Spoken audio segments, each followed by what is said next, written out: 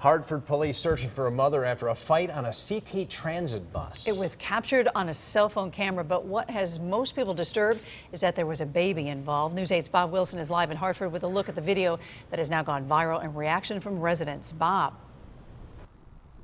Yeah, this happened back on Wednesday, and when it happened, the bus driver couldn't really see what was going on. He was driving, there was loud yelling, screaming, swearing. A fight broke out. He followed protocol, pulled over, and everybody ran off the bus. He reported it, and nothing much came of it until the video surfaced. It's a disturbing video that's going viral on Facebook and YouTube. A mother riding a bus on Albany Avenue in Hartford, baby on lap, swearing and yelling and threatening another woman on the bus. It's what happens next that shocks people. What the hell? That's crazy. That's insane. Look at that. Who would do that?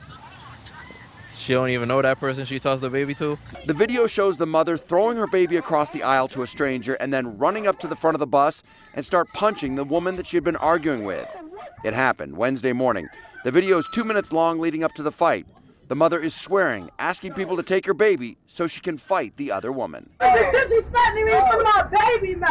Somebody grab my baby, man. Oh my God, that lady's crazy.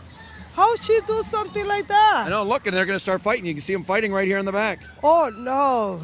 That's crazy. That's horrible. That's She horrible. has no regard for her own baby. You know, I mean, the bus driver should at least stopped and, got him off the bus. Now, DCF and police are investigating.